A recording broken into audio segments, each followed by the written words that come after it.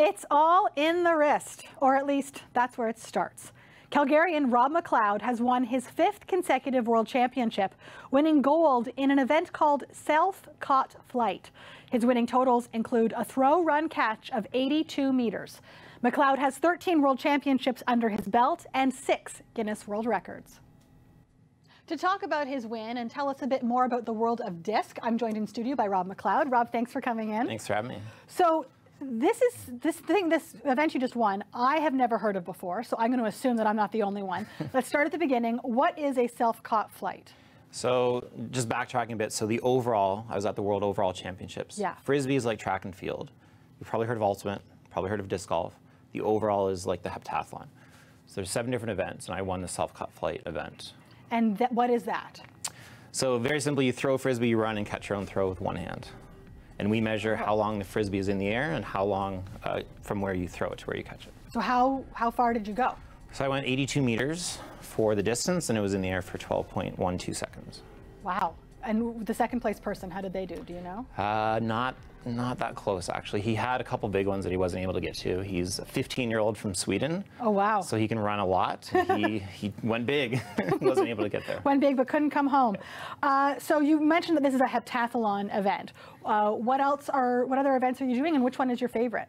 Definitely self-caught flight. I'm the 5-time consecutive world champion in that. But oh, wow. Distance, disc golf, freestyle, accuracy, discathon, and double disc court. So it tests a variety of skills. There's some team events. There's a lot of individual events. Some running, some throwing, some catching. Really tests your skills with different kinds of Frisbees, with different wind conditions.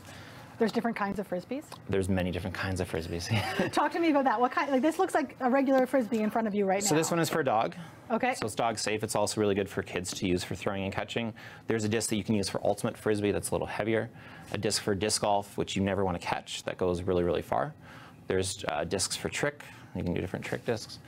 Many different kinds, but you want to make sure you have a good one. Yep. So, you know, those cheap plastic ones that you throw them and they just fall over, those are not good ones. I'm learning so much right now.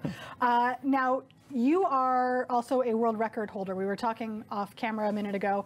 You hold 6 Guinness Book of World Records. Which one is your favorite? My favorite for sure is the longest flying disc throw caught by a dog. So very simply, I throw Frisbee, the dog runs and catches it, and that's the longest throw to a dog. And what is the record that you hold? 402 feet, so it's about 1.5 football fields. That is a long way for a little dog to run to catch that. And he actually is really small. So he is a whippet. Whippets are very fast. He was about 30 pounds.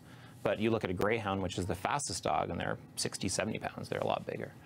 Have you tried it with another dog since this one that you did it with? I probably will never attempt that one again. He was a 1 in a million dog. I do compete with other dogs, but he was so fast that you need that speed in order to have a chance to catch it. Yeah. Now, you also have turned disc into a bit of a career. Can you tell us about that? Yeah, so for the last 5 years, I've been speaking in schools full time. I've done about 400 schools all over the world, and teaching kids what's possible with Frisbee, really encouraging them to try different sports. The reason that I'm good at Frisbee is I played a lot of other sports growing up.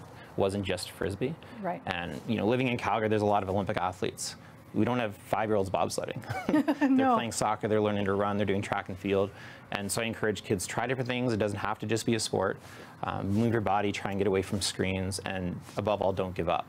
I was telling you, my Guinness World Record with the Davy was 75 attempts, and I didn't actually get the record until my 60-second throw. So I fail all the time, and I tell kids, don't give up. If you don't try, you'll never be able to do it. But if you don't give up. How do they take that message from you? They love it. I do trick shots with a Frisbee, so it's an easy way to say, hey, I'm not going to get it in the first try every time, so I try and throw a Frisbee in the basketball net. And the best is on the first try. It was in front of like 700 kids. The worst, it took me like 55 tries. And as I'm going, I'm asking the kids, should I quit yet? Should I quit yet? They're like, no, no, no, keep going. And it took a while, but yeah. I can't quit. Like, the kids are like, you have to keep trying. Like, don't give up. And you always make it eventually? I think I've like not made one. And that was a massive gym, and I tried like 30 attempts, and it wasn't going to work. But the kids get to see like how hard it actually was, which was a good message in itself. Yeah, definitely. What do you think it is that draws people to Frisbees? I love this question because really, like, I have friends who are in their 70s and 80s still playing Frisbee, still at a competitive level. My friend Phil, 71.5 years old, just broke a world record a few months ago, and he's still diving after Frisbees. And I really think it is the flight of the disc. So you throw a ball to a friend, goes up, comes down. You throw a Frisbee and it actually flies through the air. So I think that's really what draws people. Very accessible. These are only about $5 to get a good Frisbee, and you can do so many different things with them. I never thought about the fact that they are flying through the air. That's really interesting. Thanks so much for coming in. When a ball dreams, it dreams it's a Frisbee. I like that a lot. Thank you. You're welcome.